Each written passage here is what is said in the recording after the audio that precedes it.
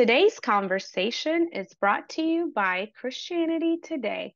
Advent is a time to celebrate and reflect on the birth of Jesus Christ.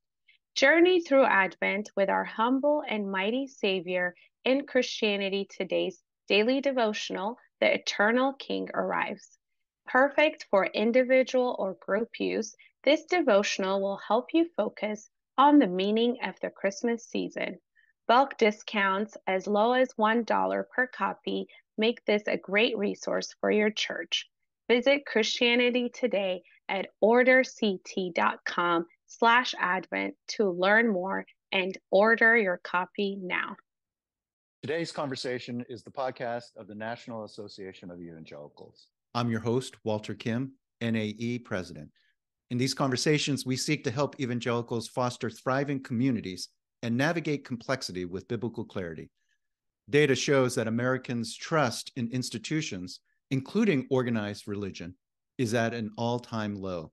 Researcher Dr. Ryan Burge joins today's conversation to help us understand the data and what the implications are for churches and faith in America. Listen in. It's great to be with you today, Ryan. Thanks for joining us. Absolutely, been an absolute pleasure to talk to you, Walter. I'm looking forward to discussing evangelicals in America. What a rich topic that has proven to be. So you research, you review studies in a variety of areas, polarization, political behavior, secularization, and religion. But you're not only a scholar, you're also a pastor. So how do these things fit together in your life? Yeah, I don't honestly know anything different, to be honest with you. I started as a youth pastor when I was 20 years old, when I was an undergraduate at Greenville University. And I've sort of been doing both things my entire adult life. So I went from undergraduate to grad school. And then when I was in grad school, I became a pastor, a preaching pastor of a little church in Marion, Illinois. And then for the last almost 17 years now, I've been the pastor of First Baptist Church of Mount Vernon, Illinois. And I think it makes me a better researcher because I can understand these concepts. Because I study religion and politics, and I understand it. I try my very best to wear two hats, right? Which is understand the topic as an insider, right? Being a person of faith, being a religious leader, being clergy, being, seeing in the ins and outs of religion every single day of my life, but also as an outsider, trying to look at things objectively and think about my congregation, in a larger context, a macro level look at American religion and politics. So I think it makes me a better pastor.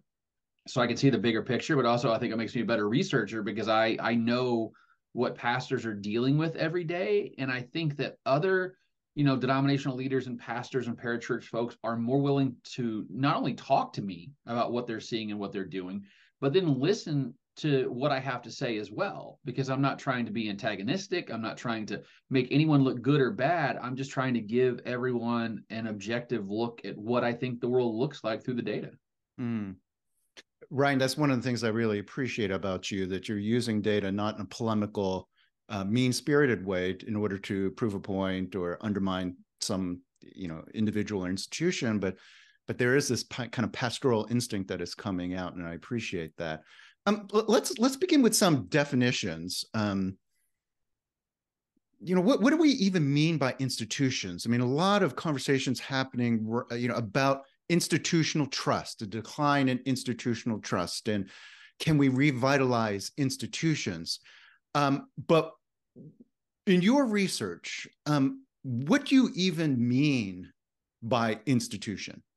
Yeah, it's such a funny word because it's almost become like a pejorative, in the 21st century, you're an that's an institution. It's never used in a positive light anymore, but really an institution is just a group of people who decided to work together for common cause.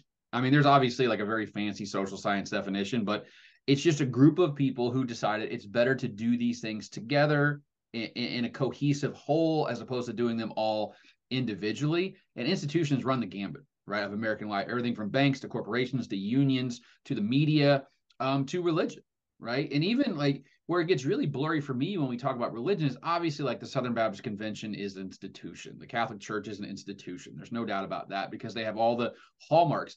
But what about these sort of gray area things for instance, the Acts 29 network, which plants lots of churches around America, or the Association of Related Churches, which they plant non-denominational churches, but they sort of have a loosely federated structure of support. So, it's not like it's a black and white. Sometimes it's clearly black and white, right? Like that's clearly institution. But I think a lot of, especially in American religion today, I think a lot of churches sort of live in that gray area between we're not an institution at all and we're like an old school denomination. And I think they want all the benefits of being part of an institution in terms of support and training and finances sometimes, but none of the baggage that comes with the phrase religious institution or religious denomination, because those terms have become, fairly radioactive in 21st century discourse, not just amongst non-religious people, but also amongst a lot of religious people too. There seems to be a sort of visceral reaction to big lumbering bureaucracy. And I think we've kind of lost the plot a little bit about the value that institutions have played in American life really since the founding. I think we're in a much different era of how we view institutions now. Ryan, just in that response, you've given us a whole package of things to explore. And so I'm going to pull on different threads at different times. But let me begin on this notion of, this impulse to get rid of institutions, like institutions are bad, and yet they serve a real important purpose. But this impulse of institutions are bad, where is that coming from? What is the source of this deep distrust? If you look at the data, we had a lot of trust in institutions in America for a long time. The hinge, sort of like the inflection point, was Watergate. I think for a lot of people who had grown up, let's say baby boomers or even earlier, like the World War II generation, they really thought that the government was good. Presidents were generally good people. Congressmen were generally working for the general welfare. They might have been corrupt a little bit, but not.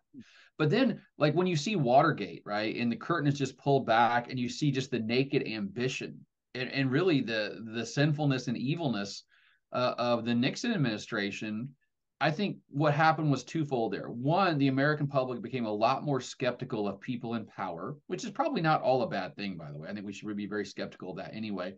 But I think the media learned something very important, which is that scandal gets eyeballs, gets clicks, gets advertisers, gets money.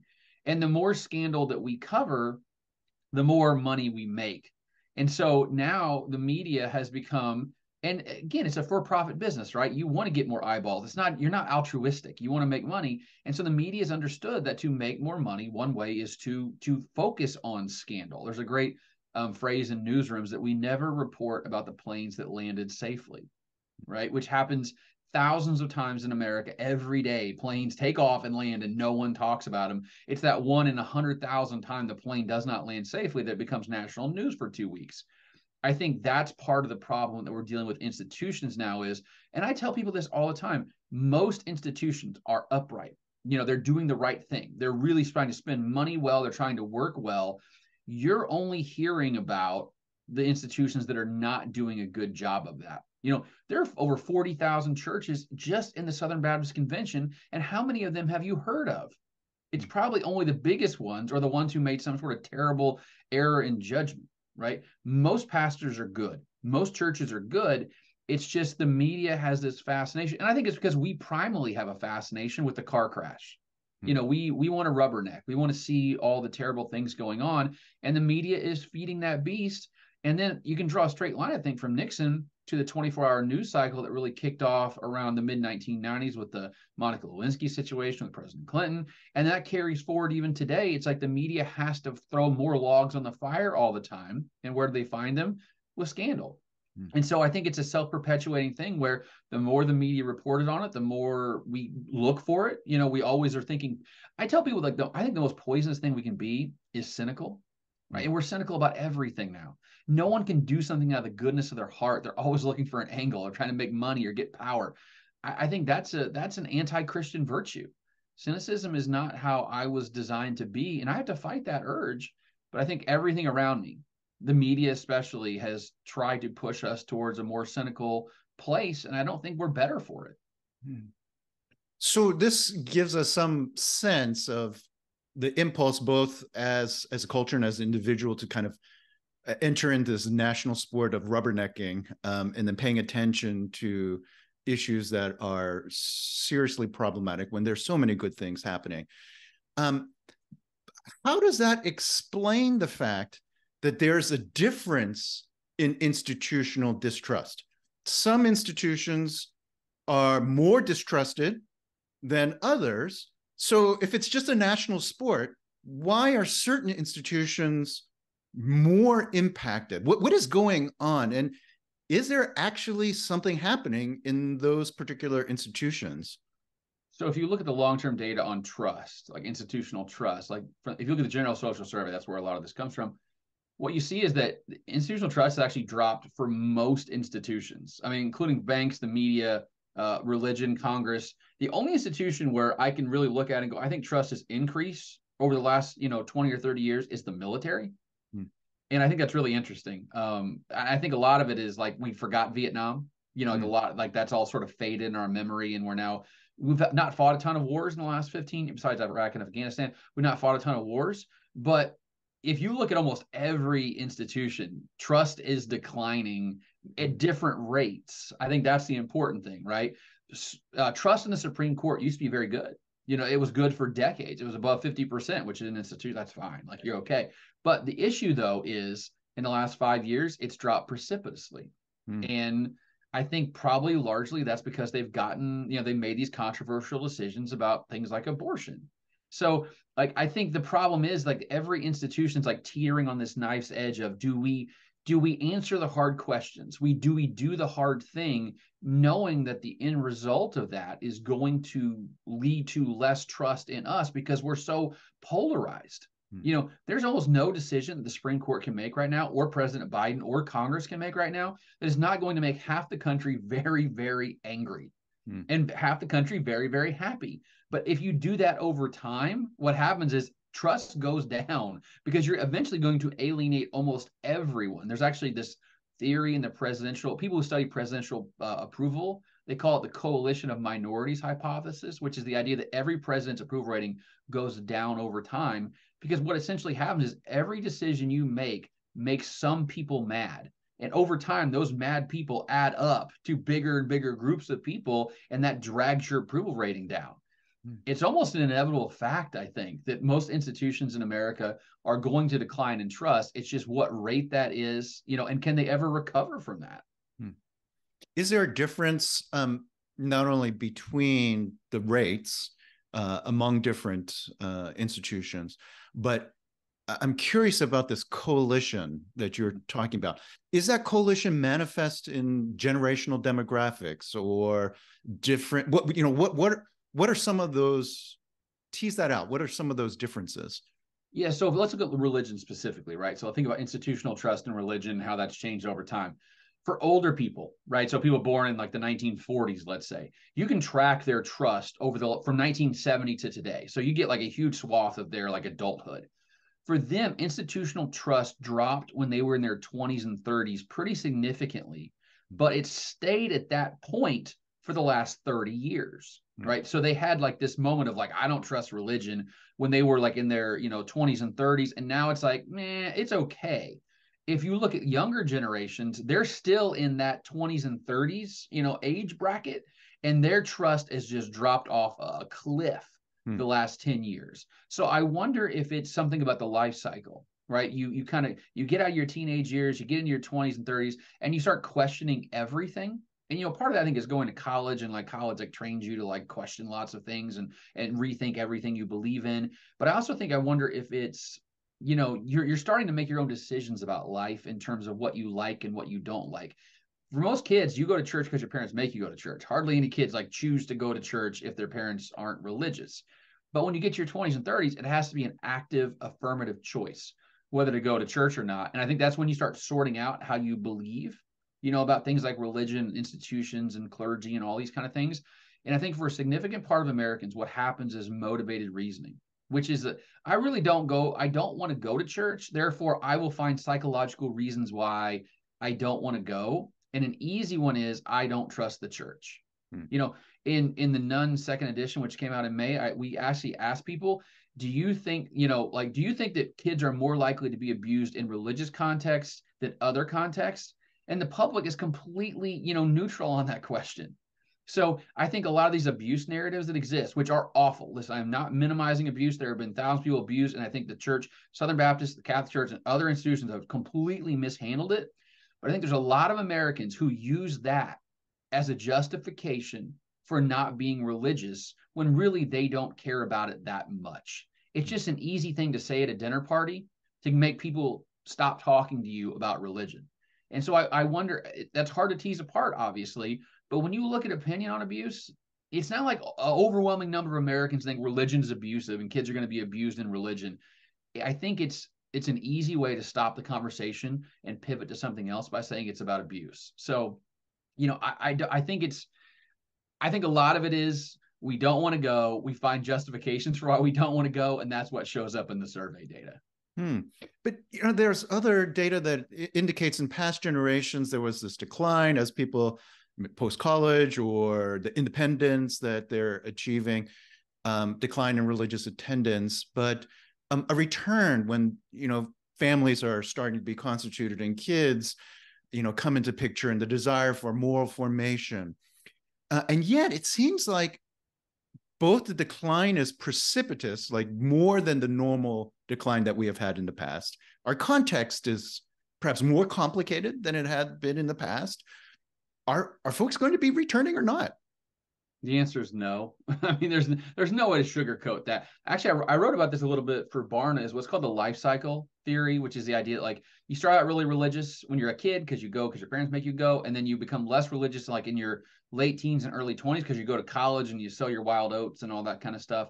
And then as you move into, late 20s, early 30s, you get married, you have kids, and you settle down, and you want your kids to have the same sort of moral compass that you had, so you go back to church. That worked with the boomers. They did that. Like, they were less religious in their 20s and 30s and then became a lot more religious in their mid 30s and then their 40s. You're not seeing that with the millennials and Gen Z.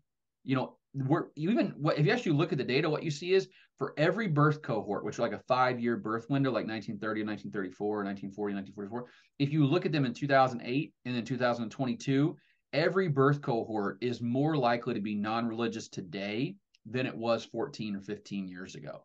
So, every group is leaving religion. Like, it's even amongst conservatives and Republicans, the group that's typically tied to religion, they are becoming less religious at the same time. I say constantly, like, you cannot get to 30% of the American population by not touching every segment of the population, whether it be young, old, male, female, black, white, Asian, educated, not educated, Republican, Democrat. It's everyone is less religious today than they were 15 or 20 years ago. I mean, clearly this is a call for followers of Jesus to share their faith. I mean, a call for evangelism. That's an individual response toward other individuals. I want to think about institutions. I mean, this is kind of the theme and thread of our conversation. What enables institutions to regain trust? Even if it's just trying to combat a flawed narrative, but I'm concerned that there are deeper issues that you're pointing out. So what does institutional recovery look like? I think it's a couple things that leaders need to think about very seriously going forward. And one is radical humility, right? It's willing to admit fault and admit failure in your own life, and also if you lead an institution, in the history of your institution. Saying we handled that poorly. We did not do the right thing in that situation. We could have done this and this and this, and we've learned from that. And now going forward, here's how we're going to respond to those situations in a very tangible way.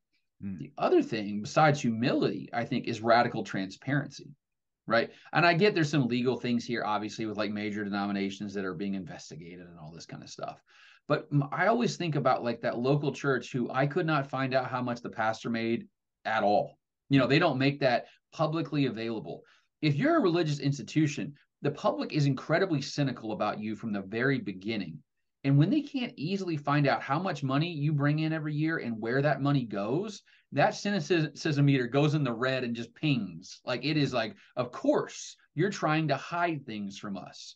I think every religious organization, I actually think every organization in America should be radically transparent about some very basic things: revenue, expenses, salaries, and things like that. There's actually some great economic data that says when there's more salary transparency, everyone seems to do better. There's more equity between women and men, between people of color and white people, because you all know where you kind of lie in the grand scheme of things.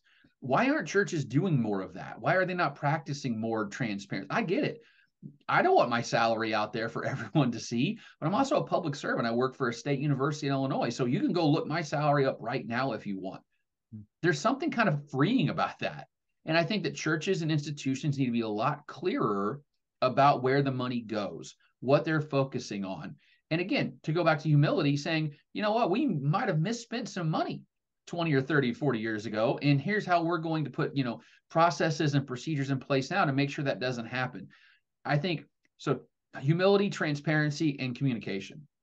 I think the best organizations are where the top of the organization has an open communication channel with everyone in the organization and even people outside the organization. You email the president of your company, they should email you back. Basic stuff like that, where you feel like you can speak truth to power. You can go to, people in power and say, I don't like what you're doing here. And they'll respond to that. I think that to me is like the trinity of good organizations in the 21st century. A toolkit to combat cynicism is those things. And really, you've got to focus on those things. Those things don't happen naturally. It's got to be an initiative. You got to be proactive about that stuff. And I don't think a lot of organizations are thinking clearly and intentionally about doing those things. What you're describing, Ryan, is embedded in the story of Scripture and the way that Scripture tells its story, right? All the heroes throughout Scripture are deeply flawed people, and the institutions are proven to be flawed. I mean, think about the Old Testament kings and the ways that Nathan ended up confronting David in his use of power and the kingship, and the institution of the temple and the priesthood. I mean, all these things, there was a level of transparency in Scripture that is, just arresting in how much the dirty laundry is aired. And it leads to a repentance, a deep repentance. And not the perfection is highlighted, but the repentance is highlighted, the humility as you've described it. So of all the institutions, it seems like the church, it seems like Christ followers have it as part of our DNA to be humble, to be transparent, to communicate in the way that the written word has communicated God's revelation to us. But that's like really, really hard. And with individuals, I have an imagination of why it's hard. Can we say the same thing about institutions, that the dynamics that make it hard for an individual to be humble, transparent, communicate well, like they're similar dynamics when you have a group of people trying to work together for a common cause, call it an institution? Oh, no one wants to have hard conversations. Whether it be in your friend group or with your spouse or your children or your church. It's easier to sweep things under the rug and just act like that's not a problem. It's festering below the surface, right? And it just causes all these problems. And you're like, why are things not so much better? Like, why are we struggling in these ways? It's because we're not having the hard conversations. St. Augustine apocryphally said, you can't ever source this, but he said, the church is a whore, but she's my mother. And I think about that a lot, is the idea that like institutions are broken, right? They're awful. They're terrible. But why are they terrible? Because they're made up of people and we're terrible. Like you've got to understand that like the solution to institutional failure in America is not tearing down all institutions. It's reforming those institutions with intention of being transparent and humble and accountable. And those are hard things to do. But for a lot of it, we have this concept in social science called institutional memory, which can be really good, right? It's the idea that when you come into a new organization, the older folks, those who have been there for a while, will tell you this is how we do things here at our organization. It's a way to like kind of keep the thread running. And this is how churches work too, by the way. This is why some churches are doing the same tradition they did 100 years ago, because it was passed down through institutional memory. Institutional memory can also be a barrier to change. It's like, well, we've never put our salary data on our website. Why not? Like we're in a whole new era of cynicism and skepticism about religion, and we can't respond to that using the tools we used 50 or 60 years ago. The one thing I've been telling pastors a lot is we have no idea how to think about evangelization in a world where Christianity is not the default religion. Because that was the story of America literally since the founding, right? Since the Pilgrims came here, we were a Christian nation by default, and now we're not. The church was, sort of revered as a shining institution in American history for 200 years, and now it's not.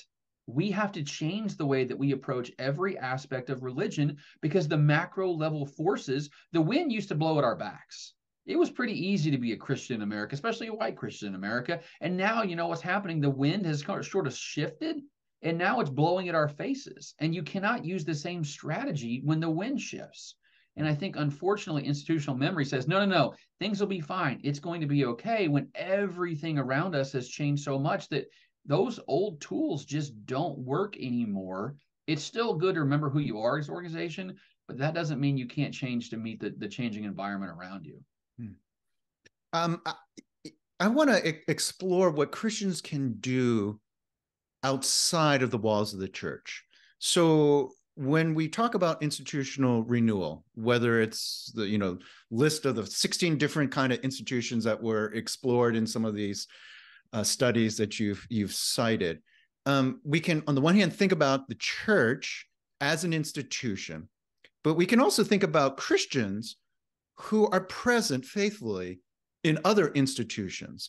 What does it look like for Christians in various sectors of society to be a certain kind of presence, to labor toward institutional renewal, even of non-Christian secular institutions, but as a faithful Christian presence in those institutions? I think you've got to think about how the church can tell a positive story about itself. The media is going to want to constantly tell stories about, the culture war issues, same-sex marriage and abortion and all those kind of things, which obviously are important, right? Like, we don't want to minimize that discussion. But I think the church can change the narrative a bit by being a bit more proactive in the community. I'll give you two examples of things I've seen in the last 5 years that I think are really, really helpful. One is that churches are buying up medical debt and forgiving that medical debt. And oftentimes they can buy it for pennies on the dollar because it's almost in the unrecoverable phase. So over time, like, it's worth half of what it was the first day it was originated. But you can buy $100,000 of the debt sometimes for $5,000. And then these churches are mailing letters to all the people's debt they bought and said, your debt is forgiven because we're forgiven by Jesus. Wow. Like, how cool is that, right? Like, that is such a small thing financially too. Like, I mean, $5,000 is not a small amount of money, but it's not that huge amount of money, especially for a mid or a large church. Imagine what that can do for a local community. Now people whose credit rating is being hurt, they're not able to afford to buy a car because they can't get a loan, or buy a house because the mortgage rates are, where they are. All these things make it easier, just that much easier for them to live their lives. So I think something like that is just such a basic, simple thing. And there are organizations, by the way, that work with churches specifically to help them buy medical debt in an effective, efficient way. So that's one thing. Another thing I'm seeing is churches are paying off the lunch money debts for kids in the public schools. A lot of these schools, you got to pay $2, $3 a day for your kid to eat in the cafeteria. And a lot of those parents just frankly can't afford to pay that amount of money. In some school districts, they might have $10,000 in unpaid debts. And in some schools, those kids have to eat peanut butter sandwiches instead of getting what they want for lunch. How humiliating is that for a kid to be isolated like that and seen, now his peers are going to see him as not good enough because nothing that he did. Feeding hungry kids is not controversial. You know what I mean? Like, I'd have a hard time writing a story saying why it's bad that churches are buying, relieving the lunch money debt. Find things that people have a hard time arguing against and then do those type of things. And now the narrative changes from this big institution of spending money on lights and sounds and smells and bells and pastoral salaries and new houses and new gyms to they're using the money that they get to make people's lives easier, especially the people that Jesus cared about, which are the least of these. You know, my understanding of the gospel is that Jesus really cared about the people on the fringes of his society, right? The people on the edge of the crowd, not in the front, the people in the back, not in the front pew, you know, people with the leprosy, the people who are outcast. And I think churches need to think about who are the outcasts in our society. Could be the immigrants, could be those people who don't have a college degree, people who are working 2 or 3 part-time jobs, people who had children out of wedlock or who are divorced, who are struggling. Find the people who no one else sees and find ways to lift their burdens and let those stories write themselves. That's how institutions change, because now we know, now people will know us for what we're for, not just the gay marriage stuff and the abortion stuff, but we helped make kids, we fed hungry kids. Like, what a cool narrative that is. And how does that, it's hard to be cynical when you're feeding hungry kids. Ryan, what you're describing are some of the hallmarks of a revival. I mean, when God's Spirit moved in our country, or in the early church, and the narratives in which Christians were the ones tending to the sick, recovering, and caring for unwanted children. You see this throughout the world. You see this in our own country's history, a gospel that is flourishing in individual salvation, institutional transformation that has this profound social impact because it's changing the fabric of the way that people are connected to each other. I love the 2 examples that you gave, because yes, it's changing an individual's life, but it requires institutional cooperation, the institution of a local church working with the institution of hospitals or insurance agencies, or of the local public school district. I mean, that's a really compelling way forward. That's so hopeful. Yeah, and Ryan, as you are immersed both as a scholar in the data that sometimes can actually be discouraging, and as you're working as a pastor, holding on to the realities that exist, and yet the message of Jesus that is one of hope and transformation. What is the final word as we draw this conversation to a close? What is the final word of exhortation or hope that you would leave with us? I would never want to be born at any other time than this. We are at the greatest moment in all of human history. I have to believe that. You know, we have made such amazing technological advancements in just the last 5 years, in the last 20 years. Think about what cancer used to mean 50 years ago versus what it means today. The number of people who die from cancer is down 1/3 from 50 years ago. I have access to, you know, almost everything ever written in all of human history at my fingertips. I could easily traverse 100 miles in my car in an hour and a half without fear of, you know, breakdown or bandits or anything else. We live in an amazing, beautiful, wonderful time. Everything is amazing. And I think the church needs to understand that we need to be a way to keep that flywheel spinning faster, not slowing it down. You know, if you look at American religious history, religious organizations were on the knife's edge of progress for a long, long time. If you look back at the progressive era, you know, religious groups are the ones driving that a lot in terms of things like child labor laws and overtime rules, right? OSHA, like all these basic things were created largely on the backs of Christians fighting for a more equitable world. And I think we can do that again. Like, I don't think there's anything fundamentally different about how we are today than we were 100 years ago. Christianity is still a force in American life. The reason it's facing resistance is because it's trying to get people to go where they don't want to go. There are lots of areas in life that we can look for reform right now that we are largely in consensus on. I think like paid maternity leave is an example of like where if you look at the polling data, that is incredibly popular. If we saw evangelical leaders stand up and go, in a post-Dobbs world, if we could go 6 weeks of paid maternity leave in the United States, no questions asked, how many more babies would that bring into the world, and how much better life would they have? I just think there's so many opportunities for us going forward to build a better world, and Christianity and Christian institutions can be a central part of that if they want to be. let's focus on areas where we can agree. Criminal justice reform. We've made great strides in criminal justice reform the last 10 years. And you know what happened? Left and right came together to get that done. There are areas we still agree on right now. We can make the world an even better place for our children and our grandchildren than it is right now. Although it's great right now, we will create a more perfect union if we keep heeding the call of Jesus, but also making democracy a better place for everyone. Our guest on today's conversation has been Ryan Burge. I'm Walter Kim, and on behalf of us all, thank you, Ryan. Thank you.